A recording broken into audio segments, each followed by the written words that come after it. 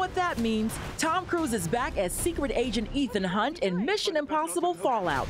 And for the first time, we get a deep look into Ethan's personal life. That was a place the franchise hadn't gone, and I wanted to go there. I said, I want to make a darker movie, a more emotional movie, and I want to make it more about Ethan. Ethan is forced to face his biggest fears in a race against time through Paris, London, and Kashmir. And his IMF team is right by his side. Benji's like an audience member who's found himself in the IMF and is the one that's looking around going, are we really doing this now? You know, Benji's gone from being this sort of lab technician to a fully fledged secret agent. They join CIA Director Erica Sloan to stop a threat that puts the world in danger. You haven't seen a she in that position, you know? That position of authority and influence and power. She sends her guy to keep eyes on him. Her guy is August Walker, played by Henry Cavill, a CIA assassin with a hidden agenda.